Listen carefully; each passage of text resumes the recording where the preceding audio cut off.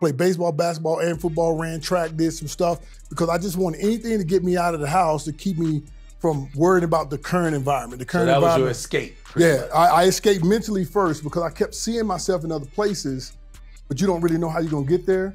So sports was an outlet, and I was a really good student too as well. So if you got any of the kids, I always believe in, you hit those books because you want to give yourself every opportunity to go where you're trying to go. And most people won't know where that is, only you. So I just gave myself all those avenues and, just really put family first and ran from there. The one that I bet on myself.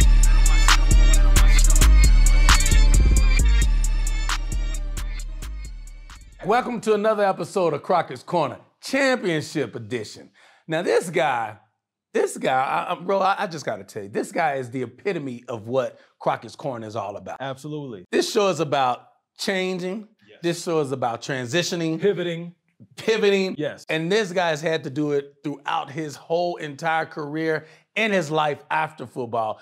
And he just happens to be my dearest friend in the world. Absolutely. So you know what? I don't even know if I can do him justice on this introduction. I'm gonna let you go ahead and handle that. I mean, that's what you brought me here for. And baby, you already know you are now rocking with the best. Ro Parrish in the building. So this is what we're about to do. We're about to introduce to you arguably the most awesome, undrafted NFL wideout in the history of the game. 14 seasons in the league, 8 of those seasons over 1,000 yards. The first undrafted player to go over 10,000 yards when he retired. Had the most touchdowns ever scored by an undrafted player, most yards ever by an undrafted player. Oh, by the way, 3-time Pro Bowler, 2-time Super Bowl champion, and he is my frat brother of the greatest fraternity ever invented. I don't know about Kappa all that. Alpha Psi. Let's go ahead and bring him out. Number 8 in your program, number 1 in your heart. Rod Smith is in the building. My dog. What's up, baby? He had to bring in the Kappa Alpha Psi. Look, he's a Kappa Alpha. Okay. Take that Kappa off. Hey, it's certain stuff we do, y'all just ain't privy to. If he had that would have been the way he would have went. That's true. I will admit, I was going to pledge Kappa when I first went to Baylor, but that's another story. But here today, Rod, man, I'm just excited for one. I mean, you're my dearest friend in the world. We already know that. But I'm excited this is something that you and I have talked about. We've talked about this show and this network and this platform for about a decade, and it's finally come to fruition. And it just happened to be this weekend in Denver while we're celebrating Super Bowl 32. Reunion. Oh, you had to outdo. I didn't know which one y'all was talking about. When you say championship, hey, you said championship, I was like, man, I don't know which one, So we're going to get right into it, Rod. First and foremost, that introduction, Ro, outstanding, my brother. I could not have done it any better. You got to read the resume properly. For sure. And his resume is deep. And by the way, we're in his crib, so we appreciate you for opening up the doors. And I was about to say that. Look at this backdrop. Didn't start off that way. In the Smith compound, in the pivots and the transition and stuff. And you're getting right into it. You talk about pivot and transition. Let's get right into it. A kid from Texarkana. Tell us a little bit about the young Roderick Dwayne Smith. You gonna use my government name on national TV? I might have been hiding from some folks, but that's why I shortened it to Rod, bro, so I can hide. But no, man, you know what, man? It was. I wouldn't change it for the world. I wouldn't change it for the world, man. It was hard. It was rough. The mentality I have today came from my roots. It came from Texarkana, growing up with single mom, 5 kids. I'm in the middle. So, I got 2 older sisters. I got a younger sister and a younger brother. And it was just like, it was about the 5 of us, and you're in this position that, honestly, you will always be unless somebody decide to get us out. And for me, you don't know what you don't have because you've never been exposed to anything. Right. And so for me, I started getting exposed through sports. Baseball was my first love. It wasn't football. Exactly. So baseball, played baseball, basketball, and football, ran track, did some stuff because I just wanted anything to get me out of the house to keep me from worrying about the current environment. The current environment. Was your escape. Yeah, I escaped mentally first because I kept seeing myself in other places, but you don't really know how you're gonna get there. So sports was an outlet, and I was a really good student too as well. So if you got any of the kids, I always believe in, you hit those books because you want to give yourself every opportunity to go where you're trying to go. And most people won't know where that is, only you. So I just gave myself all those avenues and, just really put family first and ran from there. So let's talk about that. You were a star, and when I say Ro, hoop, Duke can hoop. He can go. He can go. Yeah. He can really go. So he was a true 3-sport star. And with that being said, you said you never know where that leads you. How did you get to Missouri Southern after Texarkana, and what was that process like? Yeah, you know what? Even that was one of those things. Like you say, it's a pivot, it's a transition. All of that was so evident to me because in high school I played quarterback. I played quarterback my whole life. That's the only position as far as football that I knew. I played backyard football. Well, in the backyard in the hood, you play everything. You defensive linebacker, you hoop up tackle. Yeah, it's you versus every guy. You ain't got no juice. You're gonna get killed. If you can't throw, you're gonna get killed. You can't catch, you're gonna get killed. So you're gonna get killed in my neighborhood playing football unless you develop some skills real quick. Right. And so for me, it was quarterback. And in high school, we didn't have really a throwing team, but I could throw. Whatever we needed to throw, I could throw. And we had more of a running team back before all the crazy offenses they got right now. And I did well. I did the best with what I had to work with. Right. Not only just talent-wise for myself, but the system that I was in. Didn't complain about it. I just knew I was gonna get to college somehow, some way, because I got to get out of the situation. I can't blame my mom for where we are because I'm grateful for where we are, but I don't want her to be there. I don't want my kids, my sisters, my brothers, my siblings, I don't want them there. So somebody got to say, hey, listen, I got to get us up out of here. So I end up actually getting a football scholarship to Missouri Southern.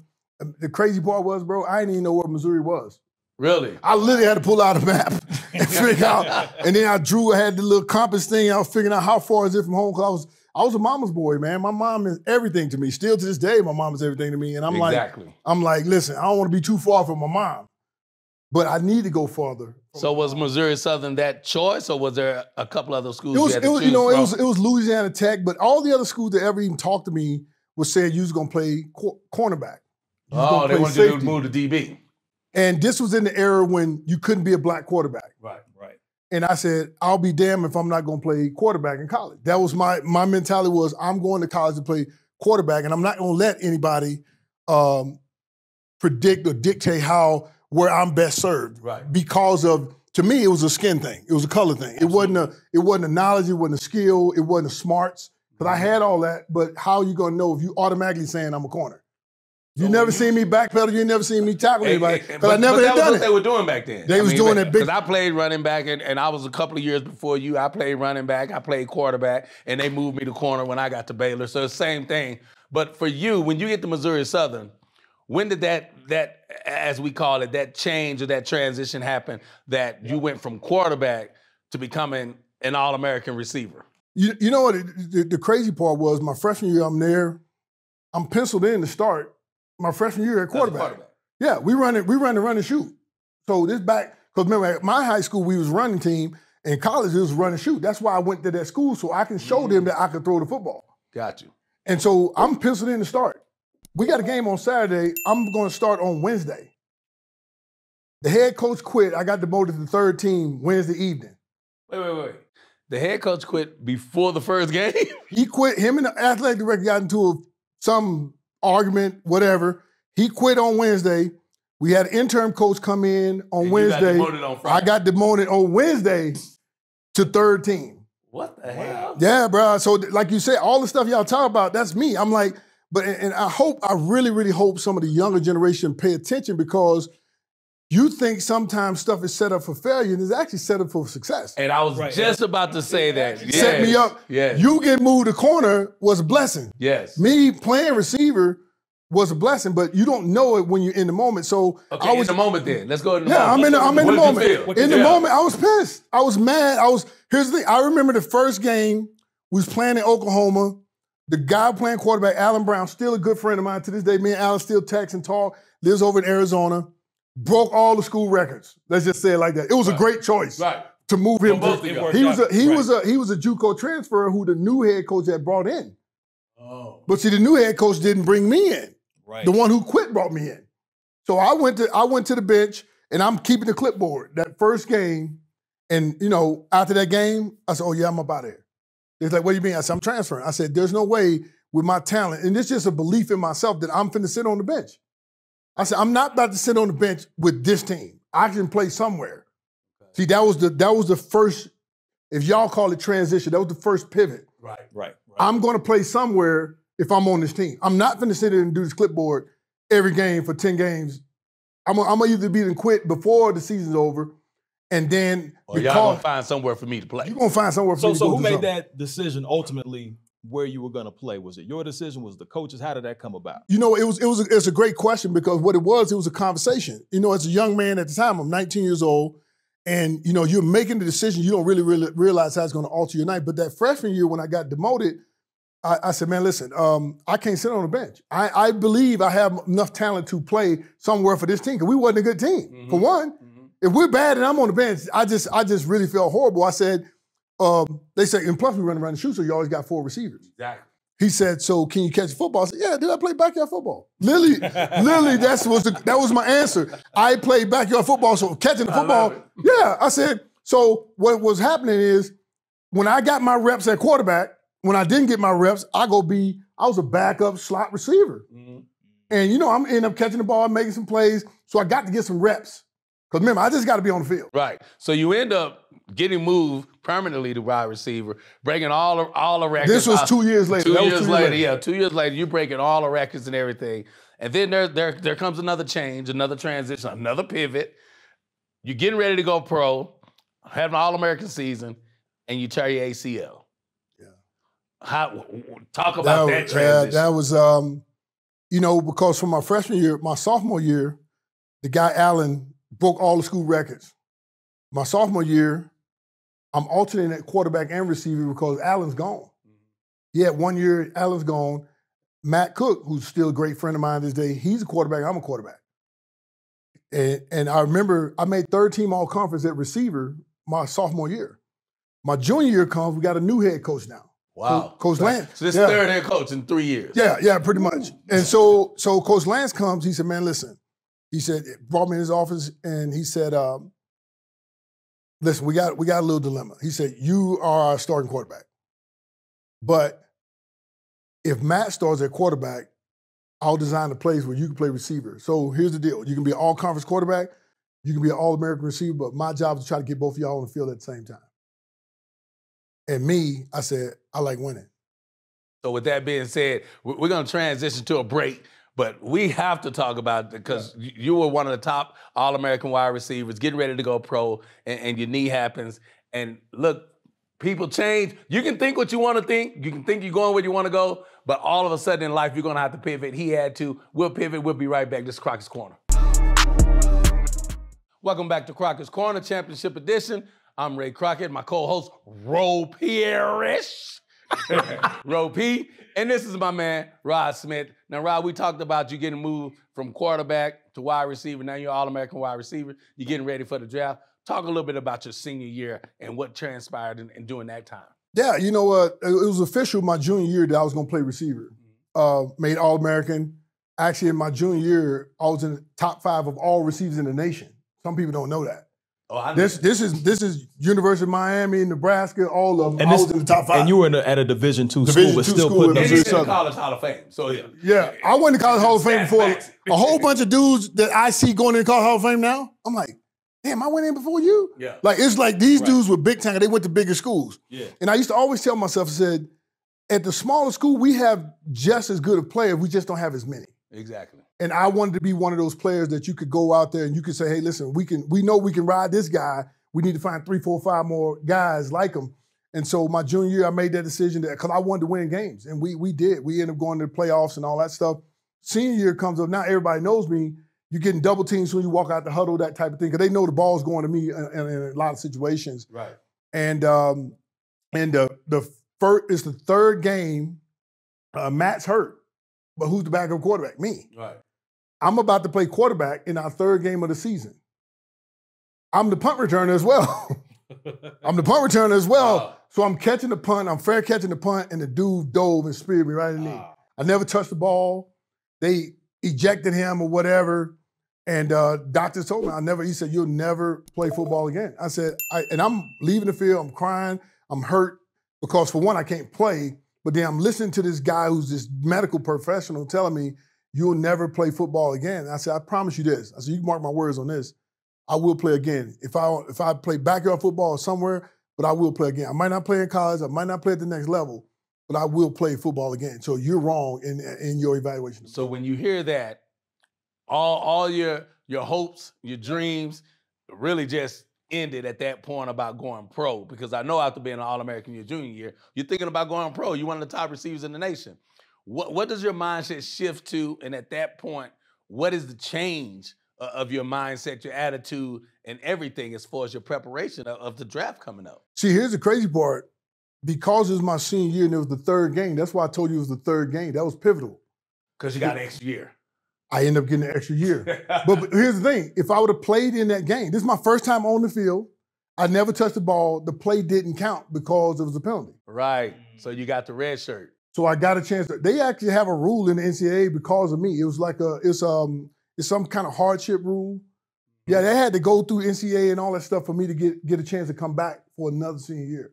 That's why I went to school for 5.5 years, but that's also why I got 3 degrees in business. And we're gonna talk about that. I definitely took advantage of that. And so, but that was it, man. And then now I'm coming back my second senior year. I got the knee brace. I'm a little intimidated because, once you had that surgery, it was a major, it was ACL and MCL, both were torn. The same thing that happened to Randall Cunningham when Randall Cunningham tore. See, Randall Cunningham was my idol. He was a black quarterback. And then I didn't transition. When I hurt my knee, I still went back to Randall Cunningham. Randall Cunningham had tore his knee up and came back. So I said, I can come back. And that was one of the things. And mentally, it was really hard because I was isolated. I wasn't with the team. You're kicking this Cybex machine. You're doing all this work, all these the training and all that stuff, the physical therapy alone. You really was alone. Like one of my great friends to this day named Joy, she was a trainer. Me and her 20 plus years now, she literally knew what I was going through mentally. And she was right there with me and just coaching me through it. You're going to be okay. You're going to be good. You're going to run again. You're going to dominate again. She was doing that kind of stuff to me while I was going through this because I hated being isolated. Right. Because I'm a team guy. Right. And that bothered me a lot. And, so my junior year, it wasn't a whole bunch of fanfare.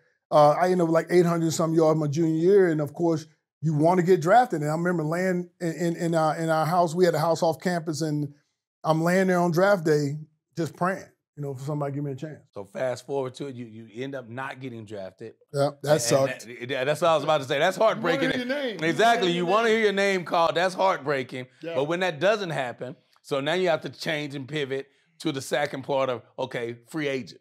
Yeah. How did that happen? How did you end up with the Broncos? Dude, it was crazy because, and you appreciate this one, but I'm laying there, first day of the draft. Back then, they had 2 rounds. They had 2-3 rounds on, and then the rest of them were the second day. So I didn't get drafted the first day, but here's the thing. I got a phone call the first day from the Kansas City Chiefs. I got a phone call from the Kansas City Chiefs telling me they're possibly going to take me in the 3rd round. Really? Yeah, you didn't know this? I didn't know this. Yeah, dude. This is my best friend. This is some bull.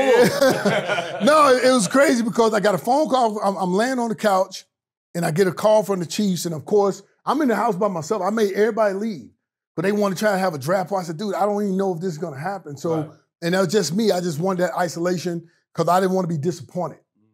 And so I got a phone. Yeah. So I got a call from the Chiefs. And I think the guy's name Lamont or Lamar or something like that. He called me. Hey, man, we're thinking about taking you in the 3rd round. It's between you or Chris Penn. I'll never forget it. Chris Penn from Tulsa, this, and that, And so I'm waiting. And you can see ahead of time who's got status coming up. Mm-hmm. And so I'm watching the thing. And, then the guy called me back. He was like, hey, man, we're going to go with Chris Penn. He went to a bigger school. He's faster than you. He's this. And I'm just freaking fuming. It's giving you fuel. Oh, man, I'm fuming, though, dude. I mean, literally, smoke was probably... Yeah. But you don't know if you're going to get a chance to right that wrong. Right. And they drafted Chris Penn in the 3rd round, and I was just crushed. It really, my whole day... But the fact to get the call was cool. And then, of course, the next day, 4th round, 5th round, 6th round, 7th round. And then my agent called and said, hey, man, the Broncos want to get you as a free agent. And I'm like, man, what does that mean? He said, you know, they want to bring you in. You basically want to try out. You get to try out for the Broncos, and you know they'll give you $5,000 signing bonus. I'm like, all right, cool. And so that's kind of how it happened. I got a call from Wade Phillips that they was gonna pick me up, you know, as a free agent and come in there and just, you know, work your tail off, see what you can do. And during this time, this is around the same time, I'm getting a call. Comes to the Broncos as a free agent. This is the same year. Yeah. So it's my first year with the Broncos, Rod's first year with the Broncos, and we don't really know each other at the time like that. My first time meeting him was at practice. Oh, so I need to know about this. This is one thing I really wanted to ask because you two obviously are best friends now. Yeah. But you It didn't start off that way. But because typically DBs, wideouts usually don't get along. So talk about that first time you met and then that first one-on-one session, you coming in as an undrafted free agent against the all-pro. He kicked my ass.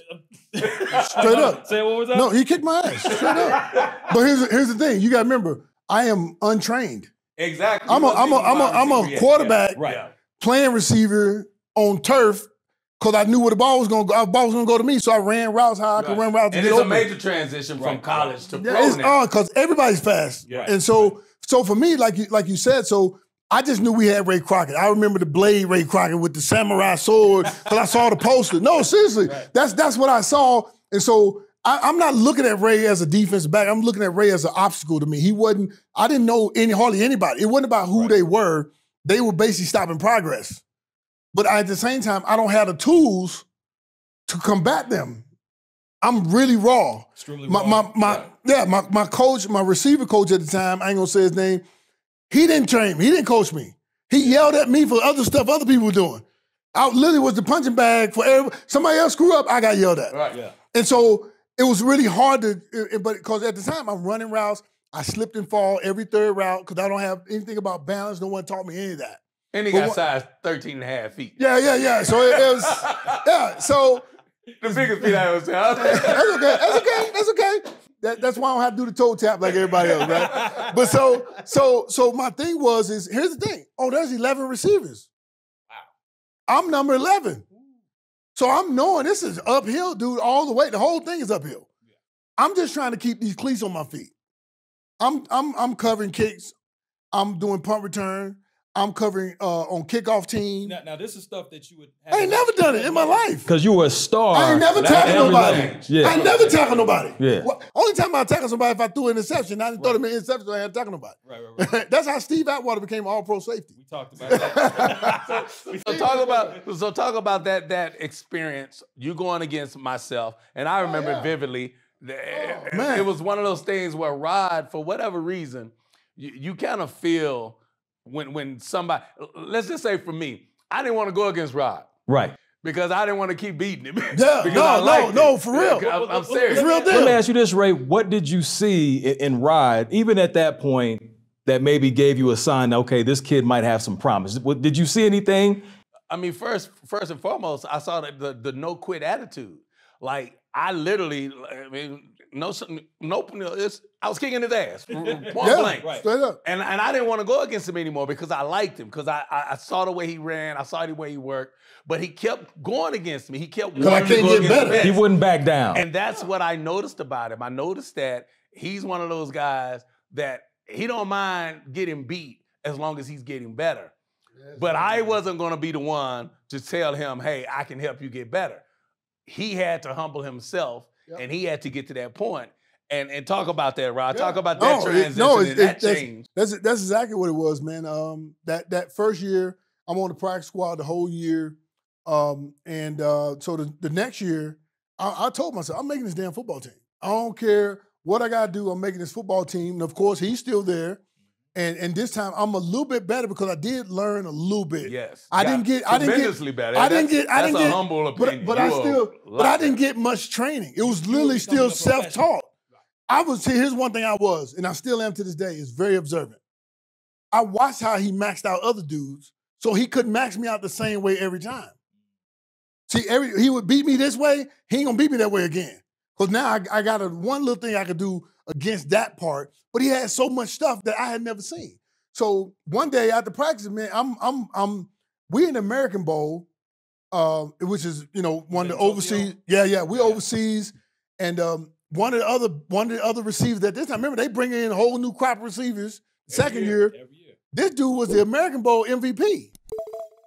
They ain't gonna cut the American Bowl Of course they MVP, not. but he don't play special teams. He's jogging on kickoff team. He ain't covering the punch like he's supposed to do. Me, I'm hauling butt all day long. I'm working. I just need to keep these cleats on my feet. And you know what? They end up cutting dude, and they kept me. So one of the first things I did is I went to him. I said, man, I said, look, I got to ask you a question. Because we did it in one-on-ones every day.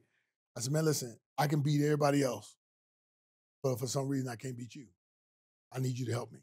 Straight up, just like that. I said, I need you to help me. Because if you don't help me, all I saw is I'm going to lose my job. When he says that, what do you say? Oh, that's all I was waiting on, to be Really? honest. That's all I was waiting on, because at some point, I've mentored a lot of receivers throughout my day, the Herman Moores of the world and all those guys when I was in Detroit. And it was the same when I got here. Anthony Miller, who's all pro and all that, I was all pro. Who came in as a free agent that same year? Together. So he and I would go against each other all the time. And then I ended up, for whatever reason, going against Rod most of the time. And so I started, I had that little, not say I felt sorry for him, but I had that heart for him. I said, this dude won't quit. I'm like, he ain't backing down. So when he asked me that, it really was like a light bulb just went off. Yeah. And it was like, you know what? This is my man. Like, because that was the first time anybody had ever asked me. Normally, coaches would tell me, go get that guy, Ray. Go get that guy. This is the first time a player had ever said, look, man, I'm humbling myself to say, I need your help. I need your help. And I told him, I said, 3 days a week, we in. And from that point on, we've been like this. From that point on, and of course, he went on to break all around. Look, I always tell her, I have a little pride in that. I said, it never comes full circle until the mentee becomes the mentor. Yeah. I'm like, he broke all the records at Denver, receiving, passing, all that stuff. He's in the Ring of Fame. So I say, I'm a look. And then I play against him in Kansas City, and he beats me on a route. We're going to talk about that on the next break. Hey, we got the champions here. It is the Crockett's Corner of Champions, the Super Bowl champions, Ray Crockett, Rod Smith, Ro Parrish. We'll be right back.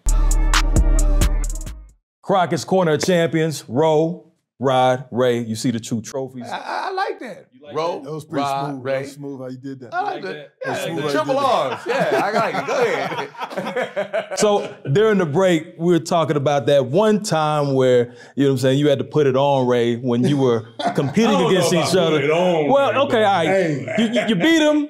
Break down that story. He was wearing the Kansas City Chiefs jersey. Before we get to that story, let's go a little bit about the Denver Bronco career, because I have to say, your first catch. This is the Rod Smith. This is how Rod Smith's career goes. His first catch, he goes into the game. We're losing against Washington Redskins. We need a play to be made, and they bring him in the game, and he gets his first catch. Explain your first catch. Right there. There it is. That guy behind that guy? He's in the Hall of Fame. He's Hall of Fame, Darryl Green. No, my first catch, man, was no time on the clock, 6 seconds on the clock. John threw a Hail Mary, and I jumped up and made that play right there. Darryl Green was there, Richards was there, and fell into the end zone, game-winning touchdown with no time on the clock. I tell people, no one ever arrived to the NFL greater than me. Question. And how does that feel, though? Because we just talked about the hardships you went through, being on developmental, as they call it, or whatever. The whole year. Then you finally get in the game. And I'm on special teams. And you're on special teams. I'm covering kicks. I'm returning punts. I'm on kickoff team. I'm getting hit by wedges, these big fat dudes in the line. I'm getting busted up by them dudes on the wedges. I'm doing all that. And I remember, what's his name? Safety for the Redskins. Stanley Richards. No, not Stanley. It was he played for the Cowboys. Oh, I know you're talking about. I know. Yeah, I'm from UCLA. He knocked all the receivers out. Everybody was hurt. He knocked it was 4 receivers active in the game, and he knocked all the receivers out. Literally, he knocked out Anthony Miller, he knocked out Mike Pritchard, and he knocked out Ed McCaffrey. There's one safety. So Rod is up now. Knocked out all the people. Yeah. And I have to play. So you next man up. Yeah. But I remember, I'm only in the game because he knocked out everybody. Right. I got to have his name because it'll make the story that much better. Not James Washington. James Washington. That's who exactly who it was. James Okay, I was thinking James Washington. No, James Washington to this day, every time I see him, and I ain't seen him a lot. You. No, your career wouldn't be nothing if it wasn't for me. Yep. Thank you for knocking everybody out. But James Washington literally knocked out all those guys. Really? And it's the last play of the There you game, go. and I have to go in the game because we ain't got enough guys. Right. We got 10 So guys. as you're leaving the huddle, though, John said something to you. No, he said John called 24 double goal. Ed McCaffrey is dinged up, but he's out there. I think Ed ran a basic crawl. Yeah. And John dropped back, and I'm just running. Right. If you look on the tape, I'm just running. I'm like, he ain't throw it to me. And I'm running. I'm the 15 wide receiver. Yeah, I'm running. I look, and I say, oh, dang. So basketball. Position, if you look at that, it's just all about position. Rebound. Where he at. Yeah, you just go up over, man. I remember falling in that paint, and I just stood up like this. I scored. Yeah. And then I just saw the whole team. They hit me. I'm on the bottom of the pile. Yeah. Man, it was amazing because remember, I just want to win. Right. And then for me to enter the NFL that way, I just knew after that, I said, yeah, they're going to give everybody calling my phone. Bro, you made it. I'm telling you in there, bro. You in there. Did you have that feeling yourself, though? Yeah. I didn't catch another pass for 7 weeks. The first catch was game winner. My second catch came, man, so long. Everybody like, dude, we thought you would get some gas. And no, they all got healthy, and they put them right back in there. And but it's just the way it was, man. I had 6 catches my second year in the league, but my first time getting to play. Obviously, you went through a stretch of not catching any balls, but just that catch right there, what did that do for your confidence as a professional wide receiver in the league? You know what it was, man? And this is life, man. Life, y'all done said it so many times, pivoting, transition, those types of things. You ain't gonna have that moment but one time. Are you prepared for the moment? So y'all could have been mad about college. I could have been mad about the pros. I could have been mad about being on the practice squad. I could have been upset and mad. My coach was yelling at me about other people's stuff. I could have put all that stuff in my game, and I couldn't worry about any of that because I couldn't control any of that stuff. Only thing I controlled was me. I grew up with nothing, dude. I already won. The fact I got these cleats on, I won. So let me keep them on my feet, but mentally is how I kept them on my feet. That don't mean the stuff didn't bother me. It's just I learned how to suppress the things that I didn't need. More people today need to learn how to suppress the things you don't need. Hopefully you get enough counseling where they don't even come back up anymore. And that's the way I was. So it gave me some confidence, but still, that's not my goal. My goal is to be the guy in there every snap, not partial snap. So you become that guy. You become the guy that's in there every snap. Yeah. You become all pro and all this stuff. You become Rod Smith. But we getting down to these this is championship weekend, so we're going to talk about absolutely. Super Bowl 32. This one. This one right here. Now you become Rod Smith. You're a starter. You're a first regular year starter. starter. Your first year starting. We're going to the Super Bowl. Yeah. You have an outstanding year. And I'm going to talk a little bit about the Super Bowl only because, like you said, your career has been that up and down, up and down. You have to deal with trials, tribulations. We go to the Super Bowl, and you don't make a catch in the Super Bowl. What does that do? I'm the leading receiver on the team. On the team. I think that year I had 70-some catches for like 1,100 and some yards. I think 6, 7 touchdowns. And the Super Bowl, I had 0 catches. But you know what? I always tell everybody my ring the same size as his. But I had to. Yeah, this is my talk thing. about that My mindset. role in that game was to block. My role in that game was clear it out sometimes because they're gonna remember they ain't not finna let me get off in this game, so they're gonna have some combination coverage and stuff like that. So my role was, if my role is to be a decoy, I'm the best decoy in the game. But if my role was to block the safety, Leroy Butler just went into the Hall of Fame. So instead, when he walked out, what most teams would do, they would let the running back would have to block him. Rod, you block him. Hey, the linebacker walks out on you, you block him like he's a corner or a safety. And so that was my job. TD ended up being a Super Bowl MVP. But so that was my role. It didn't dawn on me till the game was completely over that I never even caught a pass. Right. It didn't dawn on me till but it's all about team. It's all about that winning. is the equivalent of life in business. Because in business, your role changes. Yeah. And some people can handle not being this guy or not being that guy, and they get pissed off and they pout and they do all this stuff, and all of a sudden, I never noticed he didn't get. I'm his best friend. I never noticed he didn't catch a pass that game until after the game because he kept a smile on his face. He kept working hard. Celebrating like everybody else. You could never tell. So with that being said, Rod, with that feeling, when the game is over, at that point, do you sit back and say, damn, I didn't even catch a ball? You know, it never really dawned on me because this was what it was about. Right.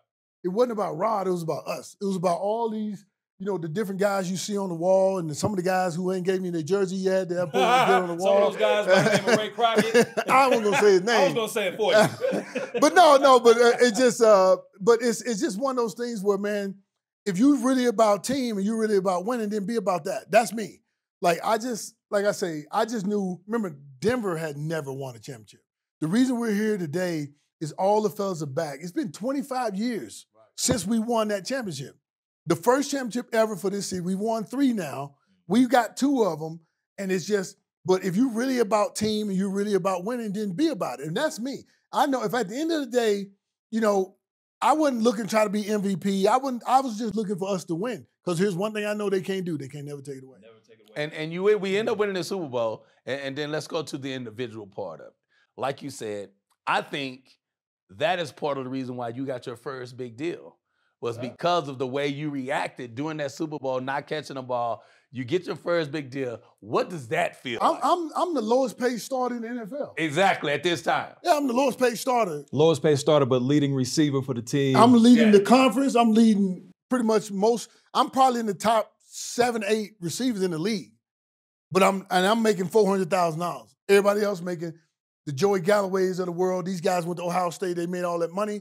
I mean, nothing against Joey. I mean, he's a great receiver, and they recognize that. And I'm just like, so now it's a matter of, do we renegotiate the contract or what do we do? You know? And I remember having this conversation with them. They offered me a deal. Like, honestly, it was terrible.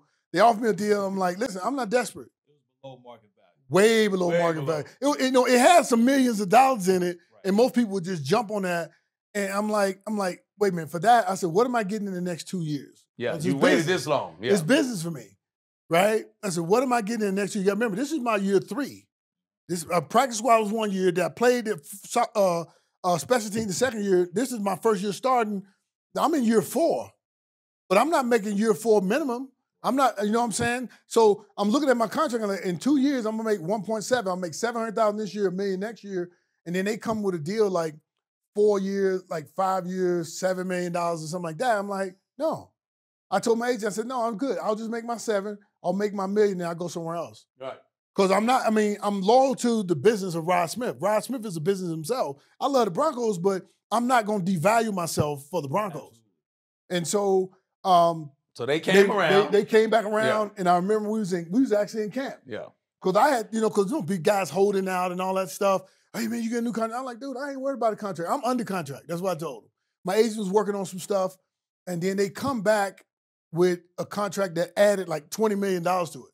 They took a year off and added 20. I said, where did they get this extra? You know what I'm saying? Look, when you want a player, you can find money. Yeah, no, they added like $12 million. So it went from like a 6-year, like $7 million contract to like a 7-year, $19 million contract, but with, some bonus up front and all that stuff. Right. So in those 2 years, I was making like over $3 million versus $700,000. So you see what I'm saying? So now you're in the league, you've made it.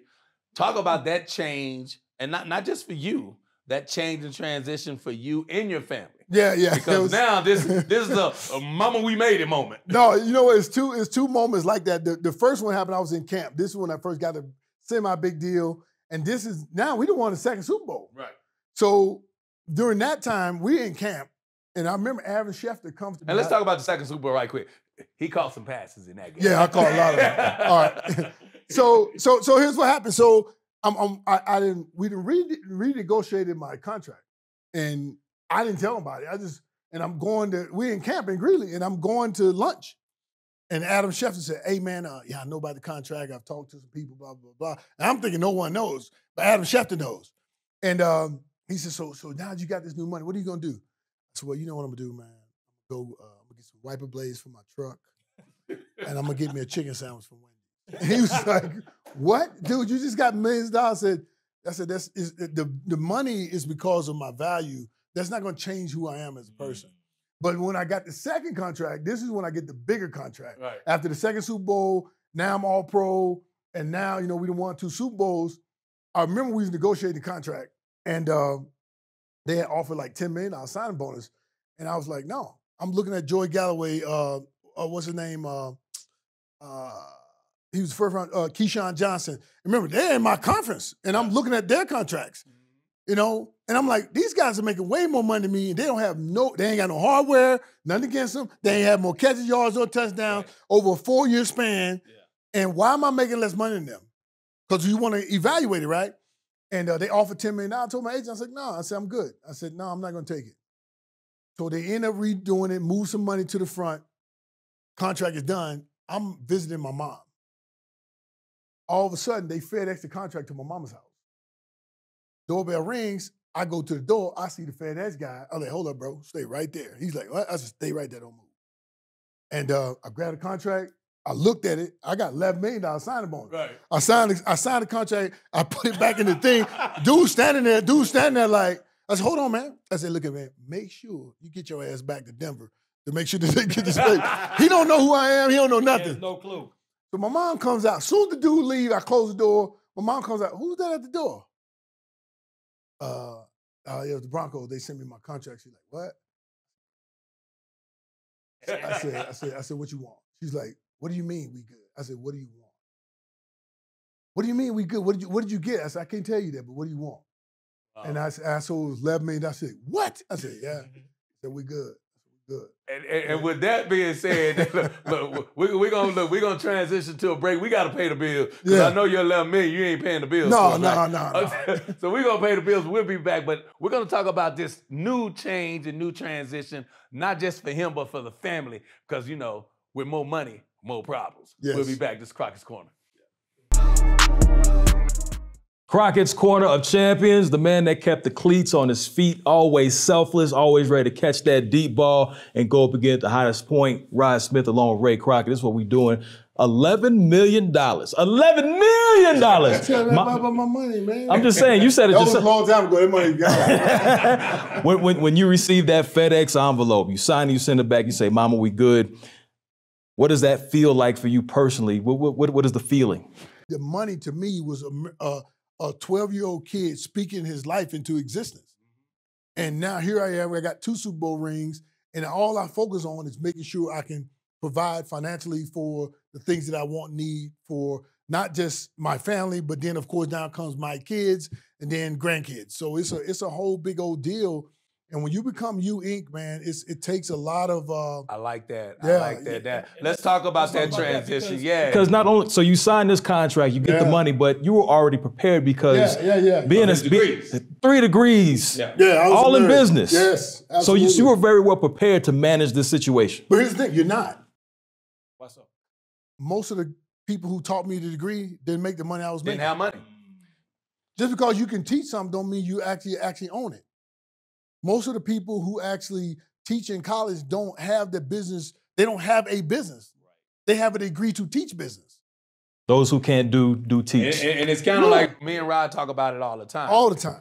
You can't teach me how to be a millionaire if you haven't been a millionaire. You can go through. You can give me some statistics. You can give me some study. You can give me some case study, stuff like that. But for me, I got these 3 degrees in business, but no one ever taught you how to handle your millions.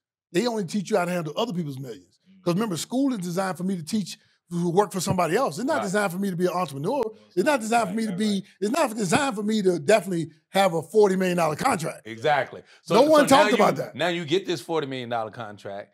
Talk about the mindset, the change and the transition, because now it's not just you. Yeah. Now you have to transition your whole family.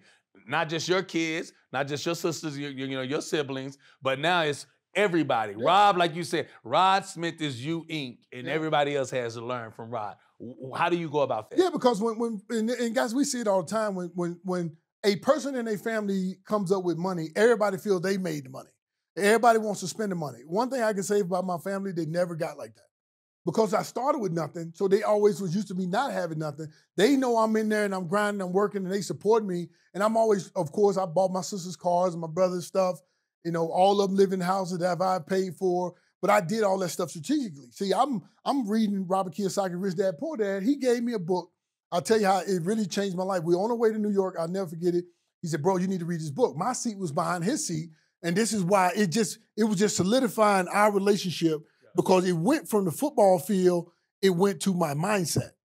And then it went to money. We both just happen to have degrees in business as well. It went to money because he had money. I didn't say this in the first couple segments. I didn't like his ass. Why did you not like him? No. He didn't know I didn't like him because you know what it was? I would have never helped his ass. No, but here's what I didn't like. I was jealous of the fact that how Ray got to live and I didn't get to live that way. Lifestyle. His lifestyle was he's flashy. I'm not flashy. Right. Ray had nice cars. He got every car in the book, and he got money. Remember, I'm on the practice squad. I'm in the second year. I made 67,000 my first year. I made 102 or something like that my second year. He making that per week. But I wasn't jealous of him, but it's just that like, and I saw he was loud, he's still loud, right? But and I was quiet and reserved, right. But at the same time, I admired him more than was jealous of him. Life doesn't, to me anyway, relationships in life doesn't go full circle until the mentee becomes the mentor. And that has happened in our relationship. Yeah. It has happened because he and I used to bring my Ferraris and all and let Rod drive and say, hey, Rod, look, get used to this because you're going to have it. Yeah, I was scared of driving things. He didn't want to drive none of the car. I'm like, but one reason I was scared to drive him, because if I wrecked him, I could afford him. No, I could. At the time. Okay. Yeah, but at that time, I could afford it. Right. But I was still scared of that next level. You know what I'm saying? I'm like, I don't want to drive it because if I wreck it, I can buy it. I don't want to buy it. But and so he gave me the book. Let me go back to the book. He gave me the book, Rich Dad, Poor Dad, and I'm reading this book. Robert Kiyosaki to this day is in my phone. He's my mentor to this day. Yeah. Over 20 years, this man been in my life, but it started because of him. I'm reading this book. I didn't hit 100 pages before we landed. I had never read a book that from cover to 100 pages that fast in my life because I was engulfed in the story. And I realized that I need to make some changes in my life financially because I was making this good money, but literally I have a program I teach right now called the numberschallenge.com, right? It's the Numbers Challenge. And the reason I teach it came from one sheet of paper from 20-something years ago because of a book he gave me. So let's talk about that too, Rob, because you mastered that. You mastered, like I said, you ended up in the Ring of Fame, got all the records of the Broncos. Everybody can look that up. But let's talk about the part that they can't look up. This is the trials and tribulations that you still have to face even when you're off the field. Not only did you help me through a tough time doing off the field, but then it comes to you. You have everything mastered. You and I, we're empty nesters. We're talking about traveling. We're talking about all this. Yeah. And then all of a sudden, our beloved Vanessa, she passes away from sickle cell. And I know that's tough for you. And she has 2 young boys. So you go from being an empty nester now to basically being a father again. How do you handle that? I mean, I know I tried to help you as a friend, but how do you handle that? All you guys were there. That's why team is so important. But most people don't think about team for their life. They only think about team for the sport or whatever, you know. And so I'm good. But because she was, she did everything as well as she could, to raise those boys. And they live with me. They live with me forever. And because of her sickle cell, she couldn't work full time. She couldn't. Right. Some said, no, baby, you need to stay. I know you want to be independent, but money-wise, I can pay for you to live somewhere, but if you get sick, who's there? But she had Rod Smith in her, though. Yeah. Nice. So she's independent. She ain't trying to listen to me. But at the same time, so she ended up moving back to Missouri because her mom is in Missouri, and she wanted her mom to be a part of the boys' life because the boys are now, at this time, they 6 and 8. You know what I'm saying? They 6 and 8 years old. They moved back to Missouri, but I said, you need to be close to the hospitals and all that stuff.